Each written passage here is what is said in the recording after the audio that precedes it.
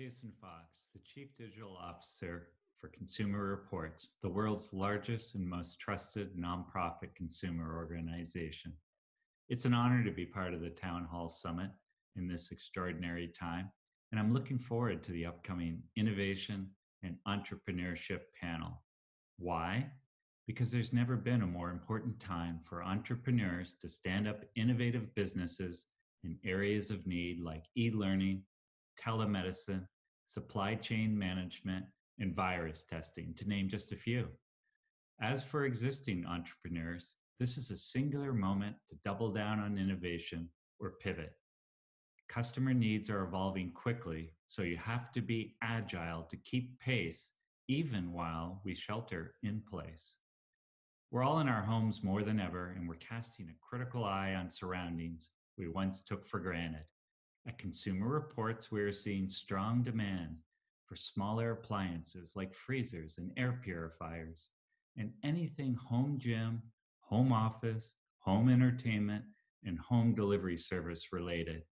Basically, whatever can be brought to your doorstep or leverages the communications infrastructure.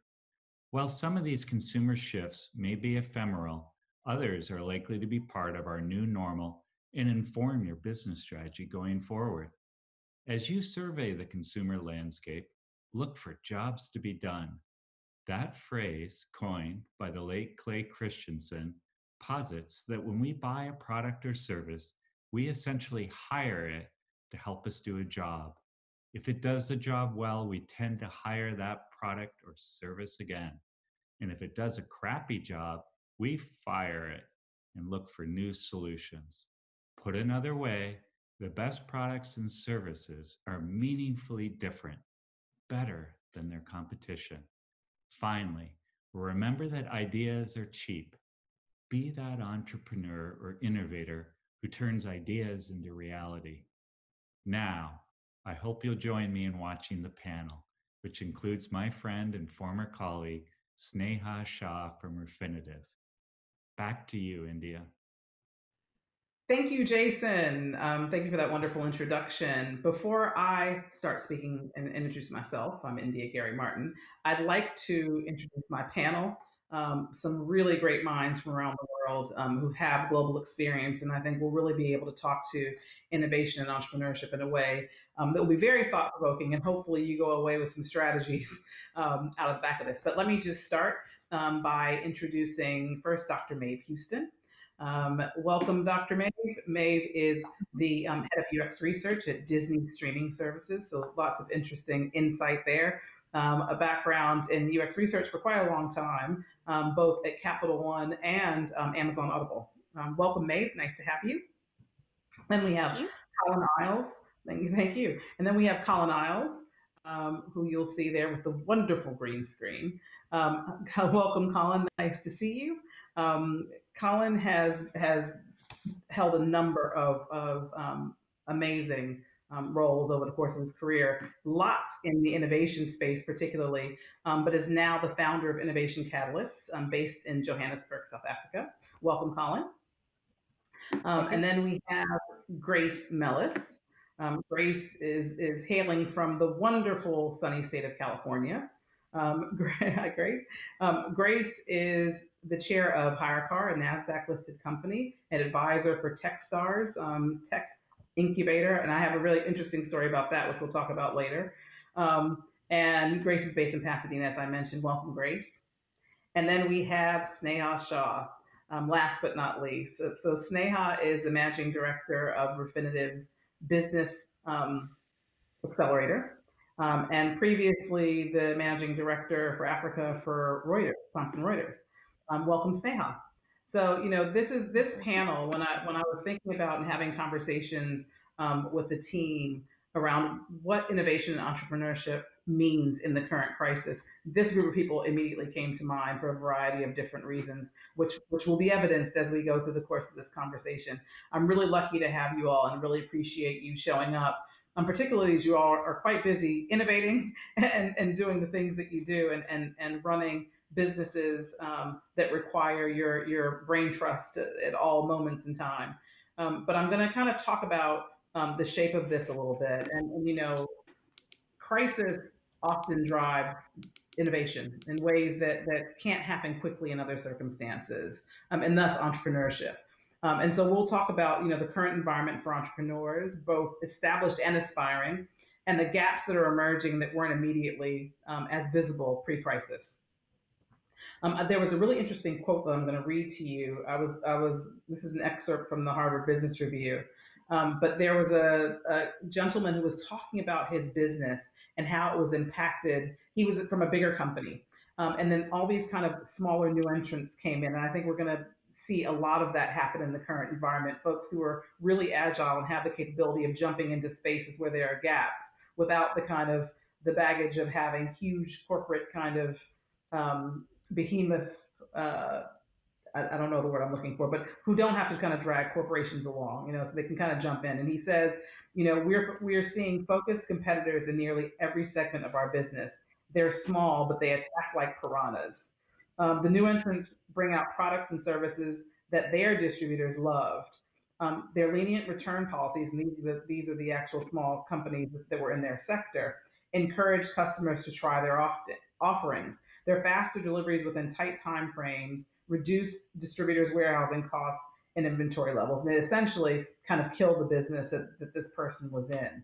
And so I want to kind of talk about the fact that obviously new entrants can be more agile and come to market more quickly with new products and respond to emerging trends, but they can lack the operational know-how to build sustainable frameworks for long term. So as we kind of go through this process, I also kind of want to touch on that with each of you who kind of are seeing some of that, but also experiencing what it is to have to innovate very quickly in your respective spaces.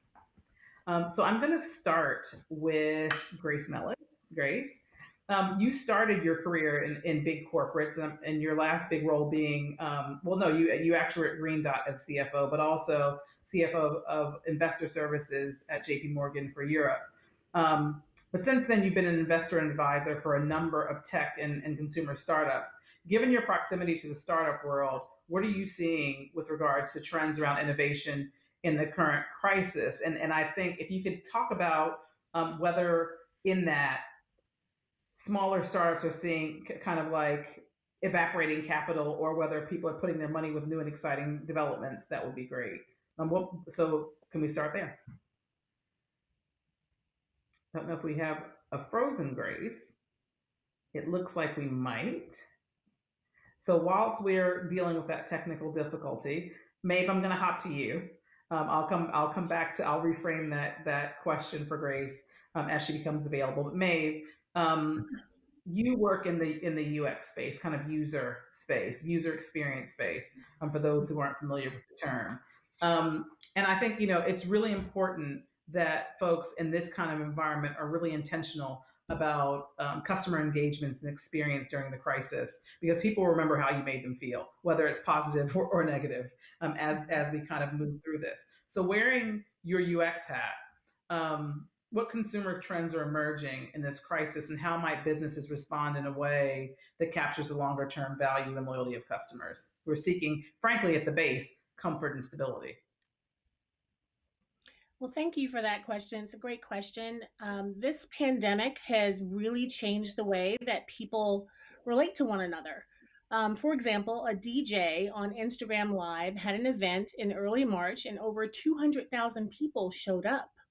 After that, this spawned multiple DJs doing the same thing and recording artists producing digital concerts. Families are staying connected using video technology that used to be the domain of road warriors and corporations. But now families are using this to stay connected and bond with one another. The former is an example of tapping into the unmet needs of hundreds of thousands of people. And the former is people tapping into a resource that met an emergent need. And by need, I really mean job to be done. They're hiring people to do these for them. But the reality is, human needs really haven't changed all that much. We all crave connection and community and comfort and stability. And what has changed really are our circumstances. We're all sheltering in place now. And so we're being forced to find new and innovative ways of meeting that that need of connection and comfort and stability with other means other than just walking up to your family and giving them a hug. We have to find new ways to do that. So businesses that seek to understand these emotional needs, these jobs to be done during this time and the context of behavior and the environments that people are in, and then ideate innovative ways to meet those emotional needs, will be super ahead of the curve in the long run. And so, long after we emerge from this pandemic, the companies who keep their focus in a human centered way, when they keep their focus on designing thoughtful products based on the thoughts, feelings, and behaviors and the jobs to be done of consumers, well, those companies will be ahead in the long run and people will remain loyal to them. That's awesome. And it's a really it's a useful it's just useful to be able to frame that, because I think that, one of the really interesting things around what business is being forced to do is be much more focused on the customer's experience and actually what people want in a different way. I think that, Mhm. always we develop products based upon what we think people want. But it feels to me to be much more challenging to design for comfort and safety. I mean, those are kind of such intangibles and they mean Mhm. such different things to different people, that being able to kind of, as a business, develop for that in addition to whatever the kind of technical need is, seems to Mhm. be like where the rubber hits the road. And I think one of the more challenging things that we'll experience. Are you seeing that? Are you finding that alignment challenging to get when you're thinking about how you do your own work? Well, for me, when we're doing this kind of work, we really are focused on uncovering jobs to be done, and those are really defined as these emotional and functional needs that people have.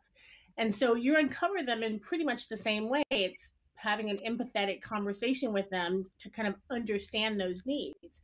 And so for us, it's basically us doing what we've always done, which is have these conversations, and probably have a lot more than we did in the past. But uncovering those emotional and functional needs. Emotional needs are super important because something might fit your functional need, but if it doesn't fit your emotional need, often people will kind of abandon it, because they know something's missing until something else comes along that really fits that emotional need, but maybe isn't as functionally good, but they don't care. They'll stick with that because there's something really sticky about something that hits that emotional spot. Awesome. Perfect. Grace, do we have you? Yes, I think I'm finally back. Yay, we're glad to see you. So I'll go back and re-ask your question and just kind of prime you for it. So you started your career in big corporates.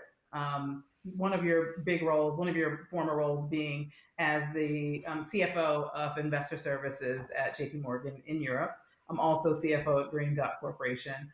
But since then, you've been an investor and an advisor for a number of tech companies and startups. And so, kind of given your proximity to the startup world, what are you seeing with regards to trends around innovation in the current crisis? And are you seeing businesses paralyzed by evaporating capital, or is there capital out there for the kind of new and exciting developments that are starting to occur? Well, I mean, it's a very pertinent question, and I was actually on a couple CEO calls yesterday just discussing fundraising. I think that with TechStars, luckily they had a TechStars Anywhere program already, where they had been experimenting for years with founders who couldn't make it to a local incubator. So they set up methodology for people to actually be remote and work from Kentucky, Denver, San Diego, wherever they are, and still be in a program. I'm lucky enough to sort of mentor several different programs. So I was on the Anywhere program at the same time I was doing Techstars Music, which actually requires, it's an international program that brings everybody into LA from all around the world. So we had people in from Australia, from Estonia, UK. And when COVID hit, the two programs, very different reactions, right? We had to send everyone home. And with that, it was very difficult because we then had to pivot that program, which where the labels are our LPs, where Warner, where Sony, where Rekotoku from Japan, where they come and they actually all gather in a theater. and wait for demo days, to be presented and then interact with the actual companies, right? So we've got these hardware, software companies, these ticketing companies, people who are at the intersection of tech and music, and all of a sudden they're being sent back around the world where they've been recruited for the past 6 months, and they've got to do this remotely. I think we were very lucky because of the Anywhere program. We were able to pivot quite quickly and move people online. But I also saw the difference in terms of how the cohorts performed. The Anywhere program, it didn't make a difference. All of their mentoring and all of the stuff was online. They only had one in-person meeting in the beginning to kick off, and then another in the middle, and they missed out on their trip to New York. But from a mentorship program, they're used to seeing us on a Zoom call. I think for the music program, it's very difficult. I mean, it's you're pitching to artist management companies, you're pitching to people you don't know, and you don't have that personal connection. So that's part of where people had to pivot very quickly, and where programs that were already set up to do this did better, and actually scaled better. Crazily enough, we had one company that was trying to help farmers get food to table, and they were in Portland, and their projections blew out of the water because all of a sudden farmers no longer had their restaurateurs. They didn't have the distribution channels they had before, and they needed a new way to get their goods out to market. So there's a huge shift in which companies did well and which companies didn't do well as a result of COVID and us being sheltering in place. I think the capital issue is also a big one. I think on March 17th, the world saw the U.S. capital markets just drop out in a single biggest fall since the 1930s, and there was a paralysis at some point. I think the traders made money, but angel investors, seed capital, venture capital companies were going to then help the companies they'd already invested in. So there wasn't a huge amount of excess capital for the new companies that were going out to raise. So if a class had finished last fall and they said, I'm going to go raise in March, all of their things that they had planned evaporated, right? And it's been very difficult for some of those companies to raise. One of the companies, Find Sisterhood, is a social app for women, by women. And we had, the CEO of Hello Sunshine had organized something here for everybody to come together for a fundraise, and it was for March 25th. You can imagine what happened to that, right? All these assembled people over months and months of work just disappeared. But the launch still happened, and CEOs are still going on, and they're trying to conserve capital. And I think in the previous panelists, they talked about risk mitigation, right? And that's really what we're talking about with a lot of the companies I work with now, which is, okay, so if you just finish your program and there is capital available and people actually still want to invest in your company, do you take it now or hope for a bigger round later? And, if I look at where the stock market is now, I think Stanley Druckenmiller just said yesterday, it's too high, right? There's an over exuberance. I think there's a lot of hope in America, but everything's overvalued by a significant percentage. And I was on a HBS call, and with the dean of Harvard Business School, who basically just said, we're not sure how we're going to start school. 30% of our class is international. We may have to start everybody online, and for those who feel safe, migrate them slowly onto campus or not, or let people defer. And the other prediction is that the S&P will probably drop by another 10 to 15% in September through October, when the reality of our recovery becomes more, I think, clear. And so right now the market's recovered, so there may be capital. The angels might be feeling a little better about what they have. The PPP is out, and so some of those companies are turning back to actually giving credit lines that were shut down a few months ago. But I think that if you don't take the capital now and you're in the middle of a raise, and you have companies that are willing to invest in you, you might be looking down a long barrel in come fall, because if you thought you were going to raise then, I think the world's going to look very different in 3 to 6 months. Perfect. Thank you. That's a tremendous kind of view of the world, because I think that's something we're experiencing all around. And, I think the capital question, I think it's really interesting, because out of this crisis will come such opportunity. And there will be such an opportunity for folks to kind of dip into spaces, but not necessarily access to the capital to make it happen, right? So the question is, if we had unlimited capital, there could be some amazing innovation, and there still will. And I think maybe to some extent, the cream will float to the top, and folks will fund the things that are absolutely, kind of no brainers. But it's a real challenge around kind of identifying some of those things first, and then second, for the folks who have these wonderful ideas and and access to really great thought leadership around the how, but not necessarily cash to do the what, right? So that's going to be, I think, an interesting space. So Snehal, I'll come on to you, actually, because I'd like to talk a little bit about types of businesses. And one of the things that's been kind of an enduring thread through your whole career, and as long as I've known you, is purpose. I mean, you've talked about that, and how important it is for businesses, the intersection of kind of people, technology and purpose, as being the crux of how businesses really should operate. But in addition to your corporate career, you've done that and had, you've been part of the World Economic Forum, United Nations, Harambe, just kind of focusing on demonstrating that purposeful business is not only good for staff and clients, but can also be tremendous drivers of revenue and economic growth. You're now running a new, I think as of kind of a few months ago, business accelerator at Refinitiv.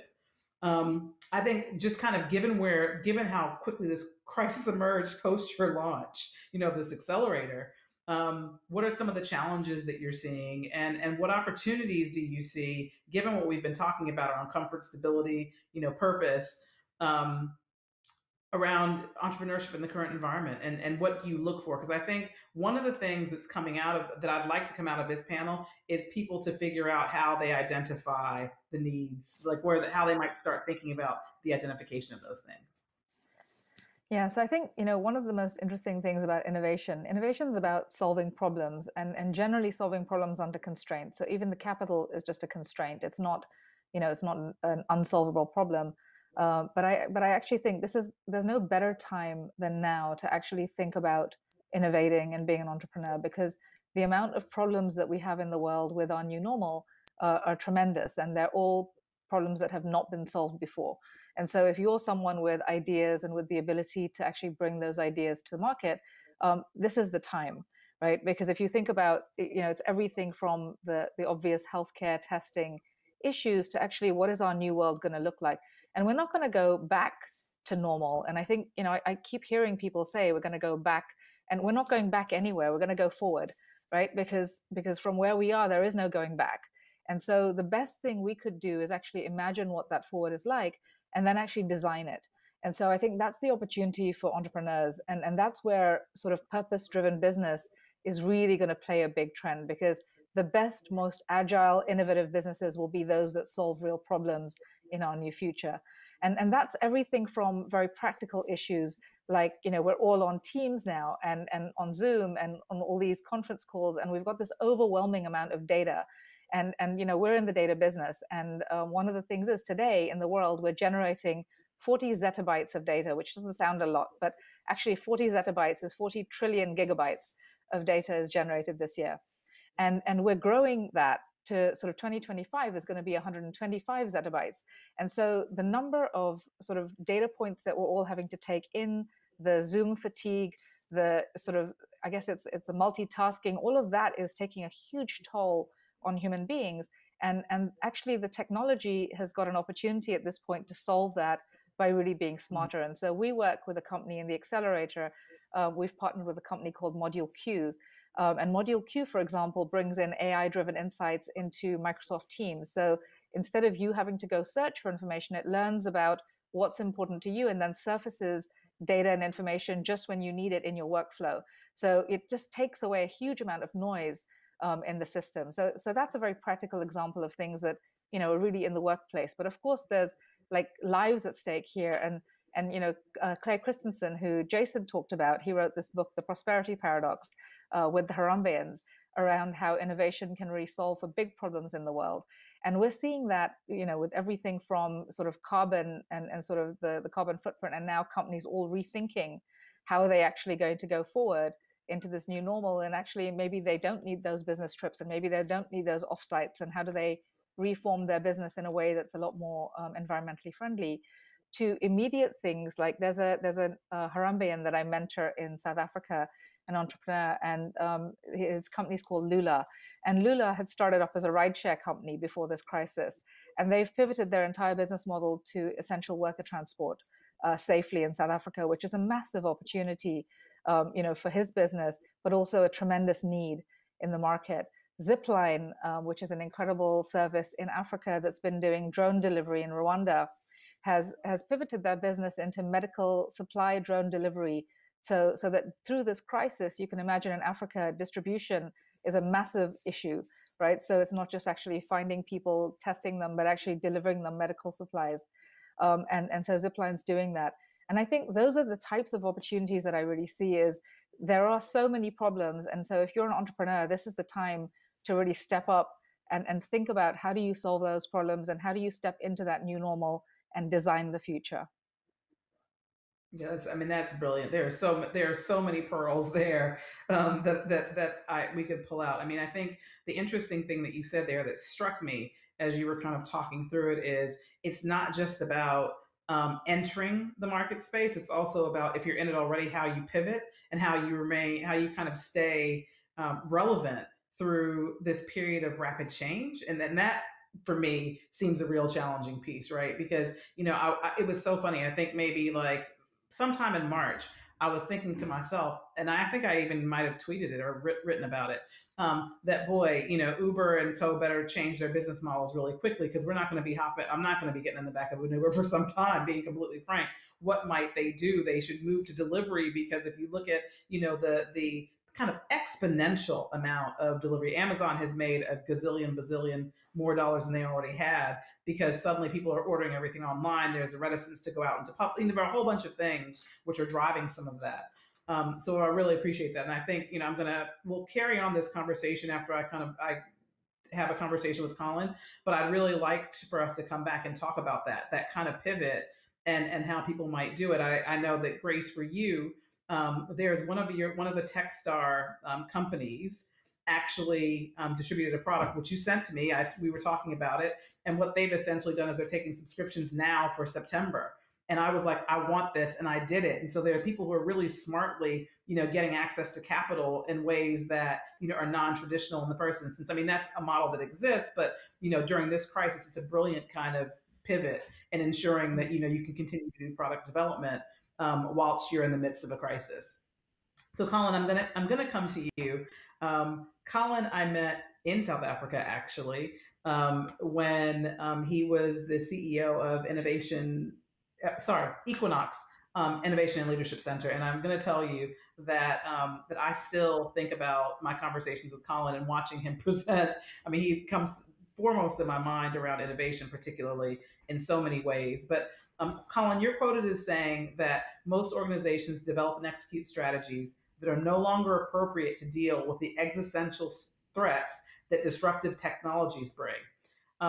Does that also apply to strategies to deal with threats beyond disruptive technologies and new entrants and I'm considering the COVID-19 crisis a new entrant in this conversation.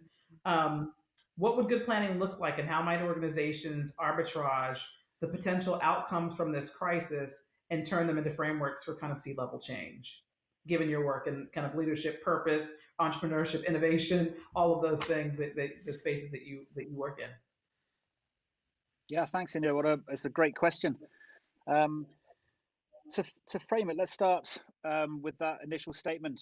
Most businesses, we just go back to November last year. Most businesses are well behind the curve. Technology is just advancing at such a rapid exponential rate. A lot of the things that are happening now were forecastable. They were just expected to happen over perhaps a longer duration. So if you think about a range of technologies, I love the way that it's framed by Sally Mishma when he says it's not just living one Gutenberg moment, we're living multiple Gutenberg moments at the same time. So that was obviously the printing press and starting to go and share information globally.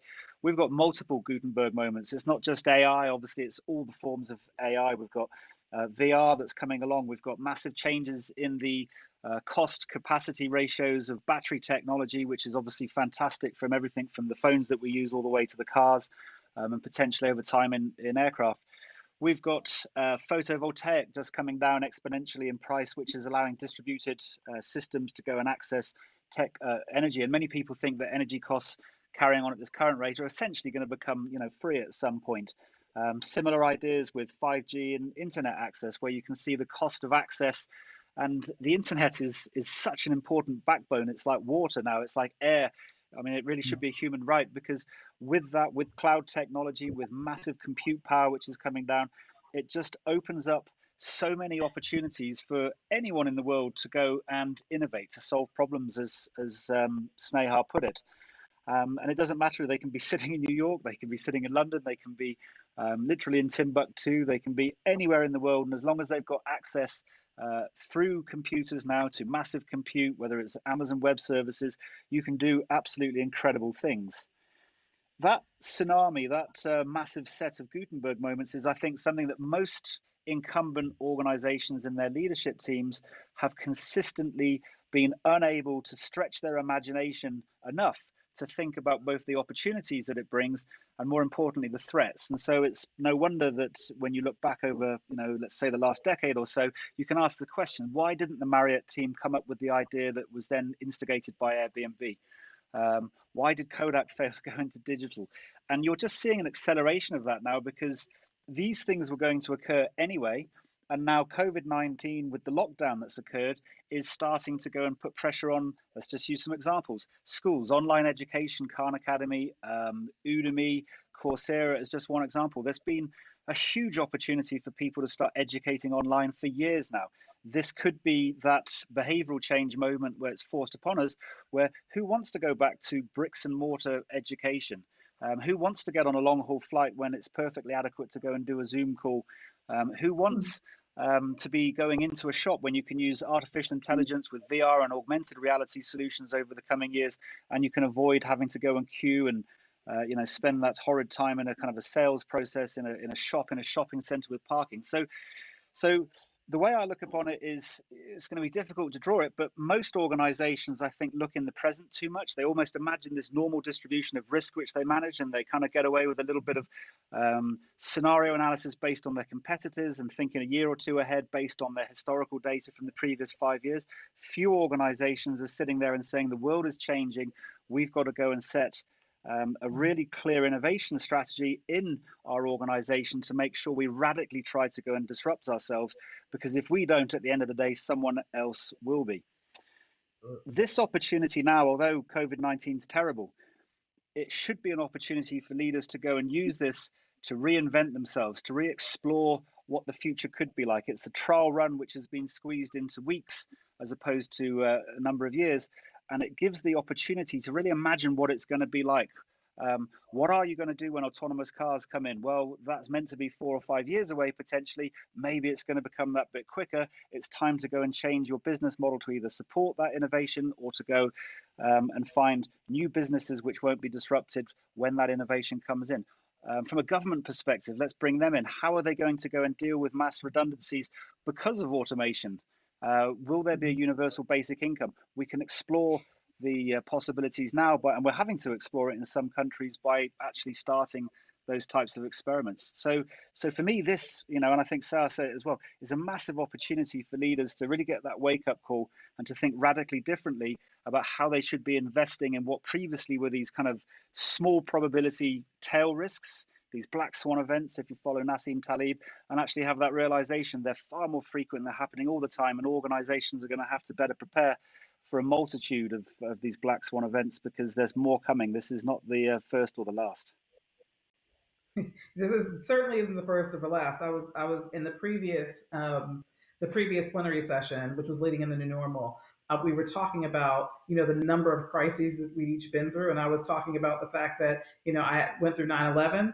I lived in Asia during 2003 during the SARS crisis. I then worked at Lehman Brothers in 2008, and then and now I'm dealing with this again. So like every kind of the bigger kind of economic events anyway, I've experienced in some shape or form. And I think the thing that struck me, Colin, and I'll ask Maeve this question actually, but the thing that struck me, Colin, that you said, or the theme that emerged as you were kind of speaking for me is like, gosh, how do you connect to consumers remotely? Like, because you're talking about, folks, actually using technology, VR and AI and a whole bunch of other things in terms of how we're moving in terms of our doing shopping and everything else. Like, how do you connect to consumers in such a crowded space? Because suddenly the internet provides this huge place where folks who may not have had access before are suddenly, in the space. And so, maybe you can talk a little bit about that, about how you connect consumers in a really crowded market space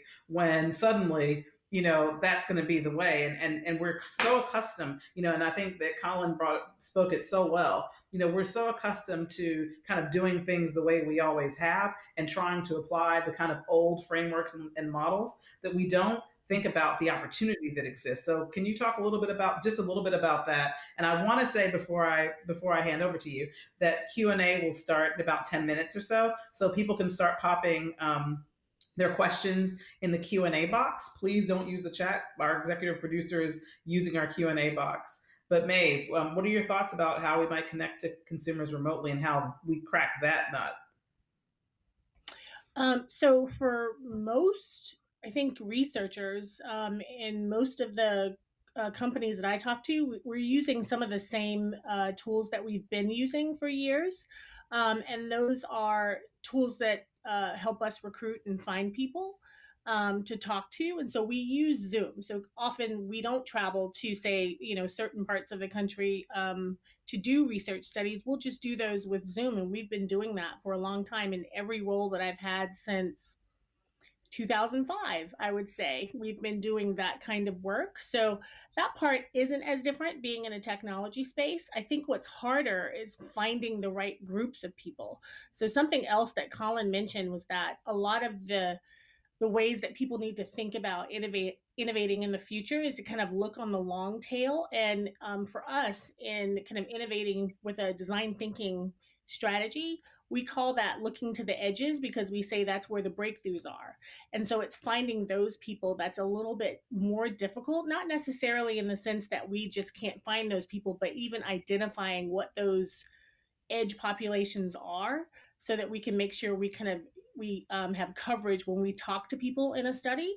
That's really important. And so that's why we typically use an army of vendors, and also recruiting tools, online recruiting tools that we have at our disposal to help us find those people. Awesome. Awesome. And Grace, I think, can you just give a quick overview of what Techstars is and how it works? Because I think that will be really useful in the context of folks kind of thinking about opportunities and just some of the things that you might have seen, particularly around incubation at this stage of the game. Well, there are a lot of incubators out there and a lot of accelerators that people can choose from. Techstars is one of the only global ones. So they have programs in South Africa and the UK, in the Middle East, in LA. And so they're probably the only one that's got a global reach with MDs and programs and events over the past decade in every continent just about, and with MDs that are local as well as those that do remote investing. So here in LA, there are two programs, Techstars LA and Techstars Music, for instance. They bring in a class of 10 to 15 startups every year, and there's a recruitment process. And then once the companies come in, they take a percentage of the company for the initial investment of about 150K, and then they help them with the surround of mentorship. The reach of mentors is in the thousands. Each class typically has locally a reach of in the hundreds, 80 to 100 mentors at their availability, and you go through the process and you mentor match. And so it's a very resilient and deep process, and it's also goes on forever. So they actually have founder conventions every year that bring people back together. This year was in Italy, previously in Oakland. And so they always joke Techstars is for life. And the theme and the motto of Techstars is give first. From a mentorship perspective, from a founder perspective, that once you're a founder, you've come through, you give first to the people coming along. As a mentor, you give first. Yes, we have the opportunity to invest in, but those companies monetarily, but we actually invest ourselves in those companies first. And you mentioned, both Audigo, which is a company that just went through Techstars Music, they looked at an opportunity. We've got these cell phones now that have amazing video, but sound is terrible. And this guy he was at Tesla for 7 years as an engineer doing systems for the cars, but he was a musician. And so he's like, how are these sound systems so terrible? And so he's actually done a 3D printed tiny mic that can actually do amazing audio quality sound without having to go into a sound studio. And so he's created the software behind to do the levers and to change the sound and then to sync that back to your video. So he's already demoed this with musicians where they're playing, and then the quality of having that studio sound matched up. And all of a sudden he has an opportunity, right, of distribution because people are home. There's more YouTubers, TikTok, whatever it is. But you need to have capital to actually go and manufacture. And you also have to have the manufacturing line and, ability to ship. And so, one of the other startups is doing organic chili made out of in China. And she's like, my stuff's stuck. I can't actually get my stock because it's actually been produced, but nothing's being shipped or the docks aren't open. So there's a spoilage question if it's a food item. There's a timing question if it's a hardware item. We have to think of supply chains in a very different way. And you mentioned Uber. One of my other startups is Hire Car, where I chair, and they had to do that pivot because they provide cars for people without cars to drive for Uber and Lyft. And with COVID, all of a sudden we had to pivot to delivery, just as India had mentioned earlier. And we pivoted from almost 90% of our drivers driving for Uber and Lyft to a huge percentage of them now driving for delivery. But the great thing about delivery is they're making actually more money than they were driving for Uber and Lyft, because with tips and people being grateful and them being on the front lines, they're actually able to get out there and actually make more trips and more money. So we're partnering with the city of LA to get people who are out of work, or MLB, we're talking to the Dodgers about people who are being furloughed, the people who were selling for concession, the people who were cleaning, all those people are out of work. How do we help them figure out how to onboard into the gig economy and do something different until they can get back into those sports arenas and have, their day job back? So this is a huge opportunity for a lot of companies to take what they're doing, pivot, and then find new opportunities to grow. But it really will sort the wheat from the chaff, because the stuff that's the chaff just won't get invested in. Absolutely. That is very true. I think, Sneha, coming to you, speaking of that, I think it's really interesting to kind of consider. So we've talked about the pivot quite a lot, but when you think about new entrants, particularly as you're kind of running an accelerator, what are some of the kinds of things? So, obviously we can't give people the kind of blueprint for these are the needs that you can meet. These are the spaces, because obviously it's evolving so quickly, that everything is not going to stick, but some things will. But when you think about the kinds of businesses that you look for, or that you're going to be looking for, going forward, because you're kind of pushing full-fledged ahead regardless of what's happening around, what are some of the criteria that you look for? Because I think for people who are thinking about how they evolve and grow businesses and how they even start businesses, kind of having an understanding of the kind of criteria that accelerators look for when they're thinking about evaluating viable options that they might, and I know part of it is sector driven for you, but still that it would be useful if you could talk about that a little bit. Yeah, absolutely. And I think, for us, because we're in the sort of data business, we're really looking for people who've got data. And I think one of the really interesting things is we used to talk about financial services data as being quite fundamental data, right? Stock prices and currencies and things that you could imagine being in the financial world. But now with this crisis, what's really interesting is alternative data has become really a big part of people's financial models. So if you think about supply chain, and Grace talked about how supply chain has become so different, how do you actually start to see where problems might be in your supply chain using alternative data? And one of the recent examples that I'm really interested in, that I'm looking at, is this company called Kinsa. And Kinsa has got smart thermometers, and they built them so that they could actually track where there might be unexplained fevers and during flu season in the United States. And they've been collecting this data for a number of years now. And so they were able to predict the New York spike in fevers as being indicative that actually there was an outbreak happening in New York. And if you look now, almost 18 days to the day, they mirror the death rate in New York. And so, by sort of being able to see that ahead of time, you could actually start thinking about, what are the risks that you've got if you've got headquarters there, if you've got people going there, if you've got all of those things. How do you actually proactively prepare for that so that you're not contributing to the problem? And then how do you de-risk your business accordingly? So I think the alt data and sort of the different types of data models coming into traditional finance models is a massive trend. And I think also this idea of responsible business, where it's not just before we used to talk about responsible business being you make a lot of money and then you give it back through your CSR arm. Actually, it's now about, are you a trusted business? Are you someone that people want to do business with, right? How you handle whether you applied for one of those small business loans or not, and whether you're entitled to it, how you handle your employees and whether you're furloughing people or not, and what you're doing around it, how you handle your environmental footprint going forward, how you handle your customers and obligations that people have. All of those things are now going to make you either a responsible business or not.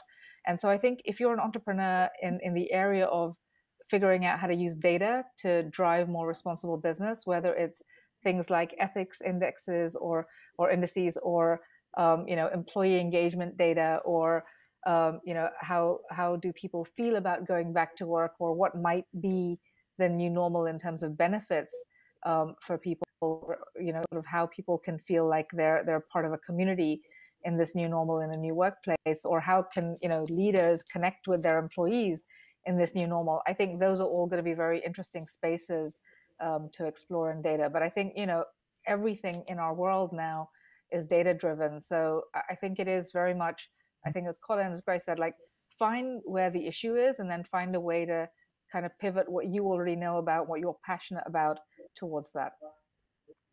That is so clear and in so many ways and so plain spoken, because it's really hard to navigate this stuff. And it really is, because it's such a big space when you think about what entrepreneurship looks like and the opportunities it presents, and what innovation looks like and the opportunity that it presents in this kind of environment. So Colin, I'm going to come to you on 2 points, 2 questions, slightly different, but they could be related.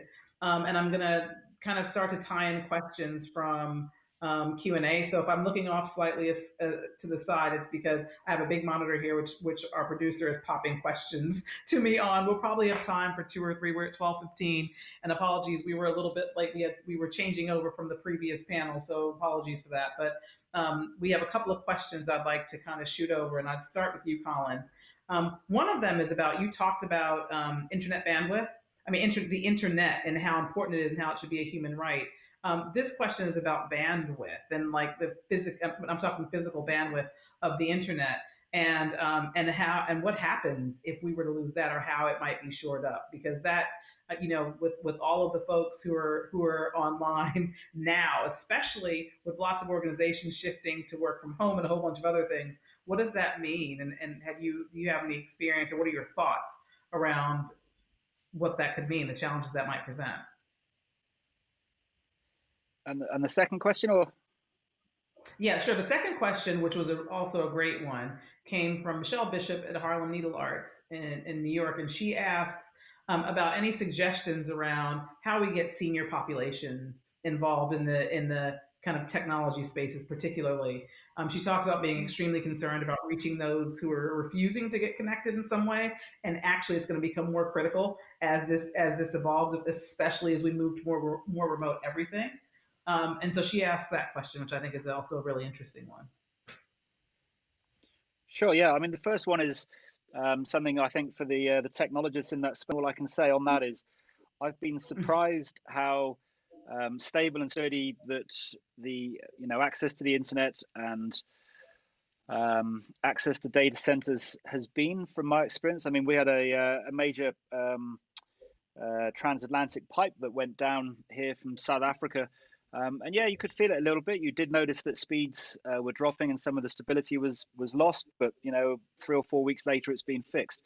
So I've been incredibly impressed about how resilient it seems to have been so far.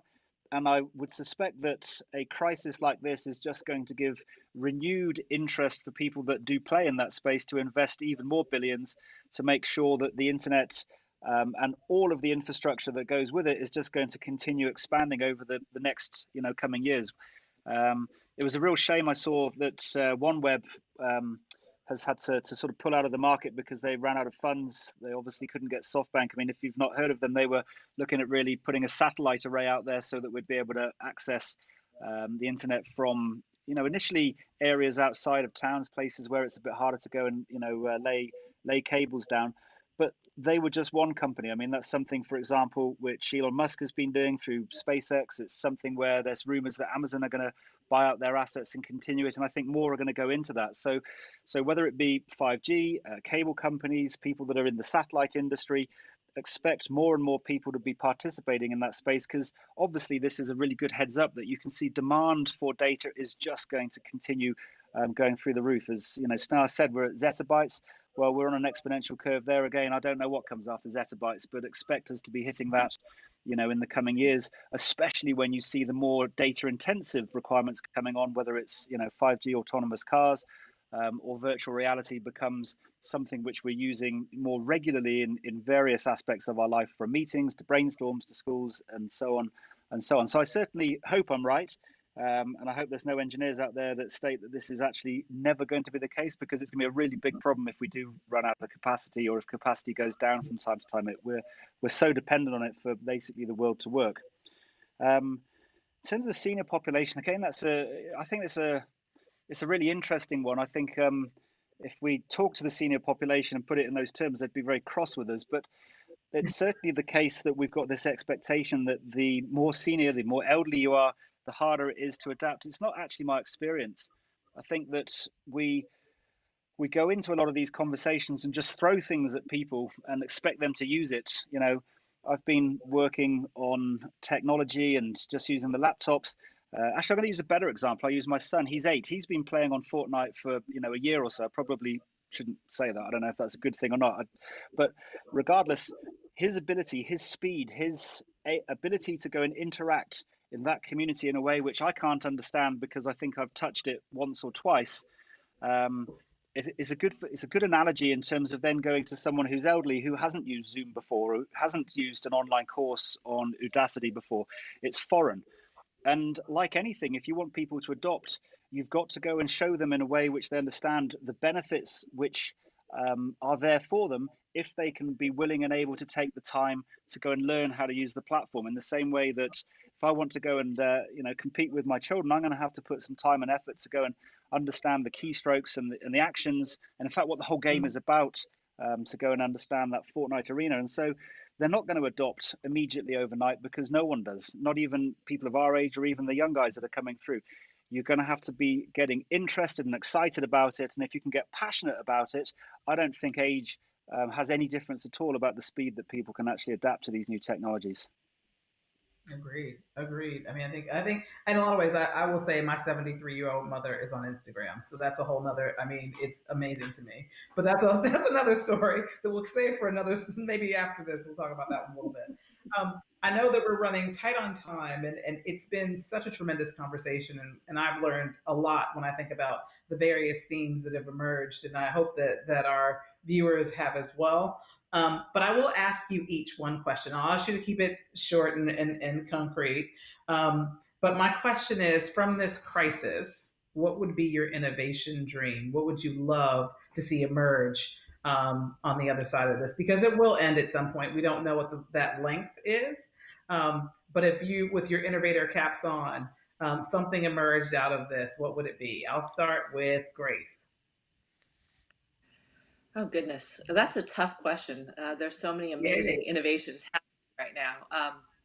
I think that my innovation dream is that with all this connectedness and all of the ability to do this virtually, VR headsets and Oculus Rift, Disney streaming, going live and blowing it out of the water, I think that we still remember to actually invest in the technologies that bring us together physically too, after this is all over, that we don't forget that human element, however we do it.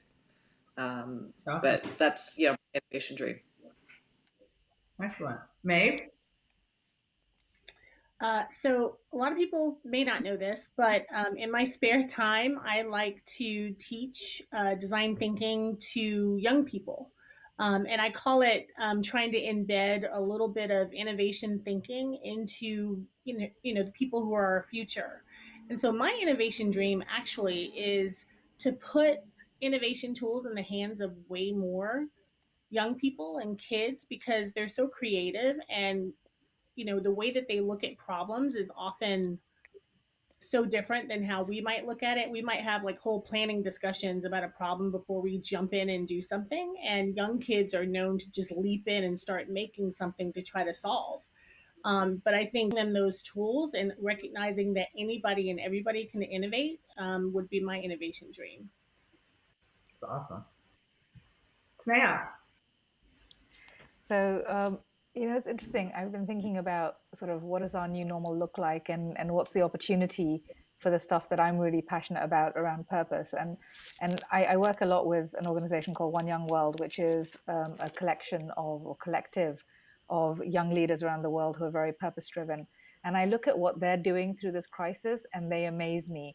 And I think, wouldn't it be amazing if some of those people were actually the CEOs of the big companies that take us forward out of this crisis? And wouldn't this be amazing if this was the tipping point that allowed us to shift leadership from the traditional leaders to the ones that really have purpose in their DNA, and move us forward as a society, as business, as countries, as the world, with that kind of purpose of one world and social business as the sort of heart of it. So that's my dream. Wonderful. Colin, last but not least. Yeah, that's a lovely one from Snow. I guess this one expands it. I mean, my dream is that with innovation and the technologies that are now available, we're able to go and create a world where all the basic needs of people are covered, that we see this world of abundance where whether it's access to food or shelter or medicine, so that you can maintain your health, that those costs, internet access, those costs start to plummet or continue to plummet and eventually essentially become free. And then over time we're able to see a world where, like Snar said, that the purpose of life pivots from waking up and try to earn money to survive to actually just working out how to enjoy life, and doing the things that you really enjoy, doing, and the income requirement side of things is vastly reduced in terms of its importance to do that. Wow. Well, my innovation dream is figuring out how I could teleport myself to South Africa again to visit you, Colin, and without having to get on an aircraft. But I will just say, thank you all so much for these pearls and for being so candid with your thoughts around the future, what the opportunities are, and it's just, I mean, it's a wonderful thing to be able to have these kind of conversations in spaces where we're not necessarily bound by some of the things that we would have been bound by, 6 weeks ago, even, or 10, or let's say 8 weeks ago. Even the fact that we could all get our calendars to align to be able to be here. So I want to say thank you. Thank you, Dr. Houston. Thank you, Colin. Thank you, Grace. Thank you, Sneha. It has been an absolute pleasure having you. Thank you all to our participants who were so patiently waiting for us. I'm sure that it was absolutely worth the wait. Tomorrow, we will be returning for the Town Hall Summit Day 2 with Being a Founder During Crisis at 10 a.m. Eastern Standard Time, 3 p.m. GMT. I have to do that in my head. That was very quick. And then we will at 11:15 a.m. Eastern Standard Time complete with our final plenary session, Purpose Driven Leadership, 11:15 a.m. Eastern Standard Time, 4:15 p.m. GMT. Thank you for joining us, and thank you for coming. See you soon. Thank you.